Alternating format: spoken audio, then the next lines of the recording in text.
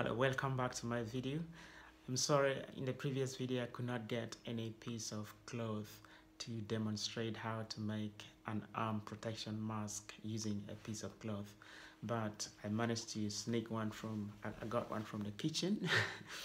Yeah, this is what we're going to use now. So I'm going to demonstrate exactly the same way I did demonstrate with the piece of paper. I'm going to apply the same techniques here. It's just geometry.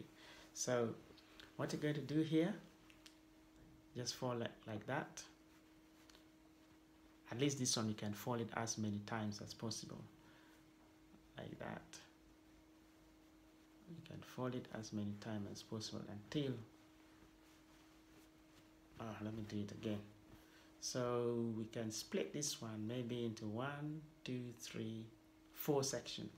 So we're going to fold it like 1, 2,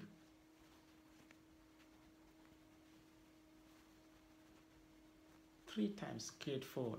The fourth one will be the last bit, like that. So you have this piece of rectangle. It's a long kind of rectangle. Now we can divide it like from there and there, so that you can, it's a good idea to have that one inside, like that bit to be inside, so that you can just bend it like that. And then bend this side like that. Yeah, but remember, creating some sort of isosceles triangle at the top of one, so that the other one get inside like this. You can just create like our kind of triangle, like isosceles triangle, so that you can put it inside there, like so. Go in, you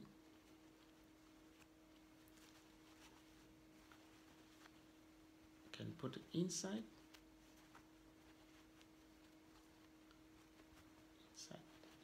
inside. You want it to go inside. Yeah, it's in now. But one thing to do with piece of cloth, you need to get some pin so that you can pin it from inside to avoid it from coming out. So I have got this pin here.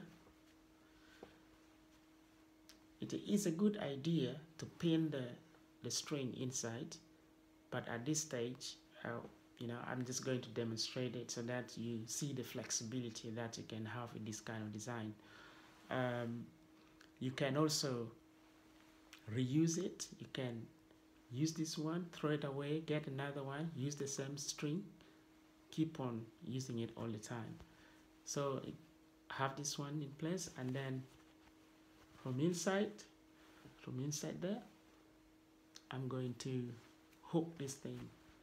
Just try to bring it out like that, and then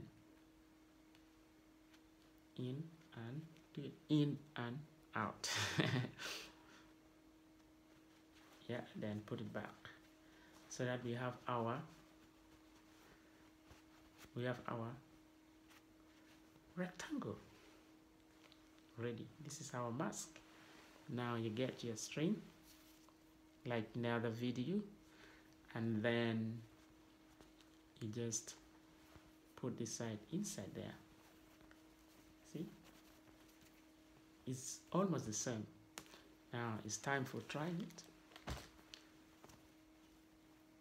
Yeah, the unsecure part is just putting it on your ear without going all round, because when you put it in here, it's not all round. You see, it's not all round. There's nothing there.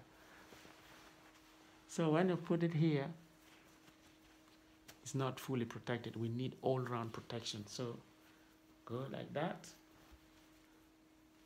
See, like that. And where there's a hole, this one should be the guiding point for you, the hole. Just put your hand there, and then push it, and then put your head on. then adjust.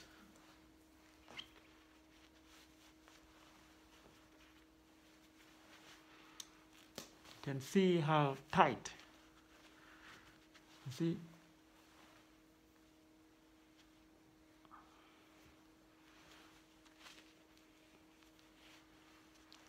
All round protection, all round.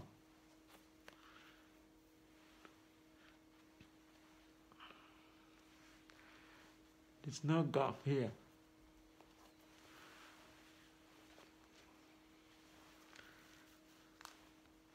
This is what I mean by all round protection. This string going all around the head and in your neck is providing all round protection here. That's the application of geometry. This circle in geometry, you know, circle is a round surface, round shape with no gaps.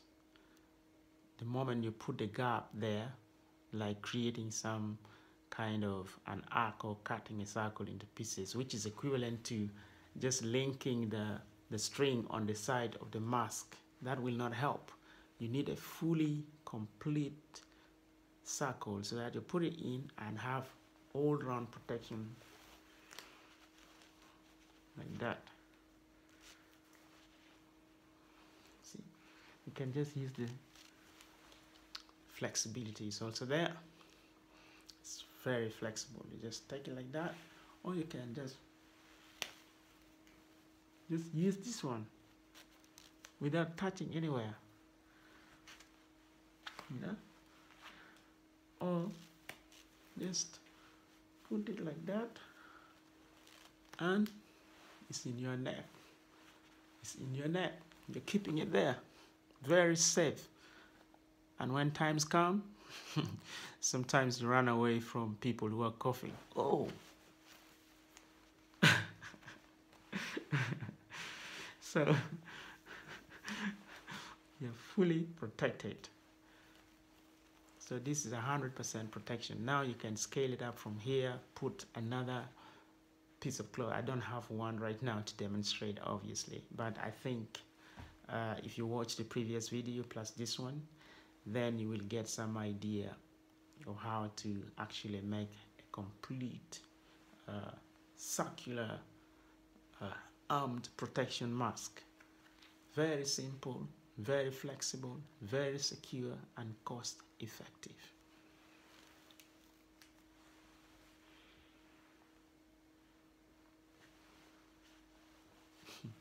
Thank you for watching, and I hope this has been informative for you.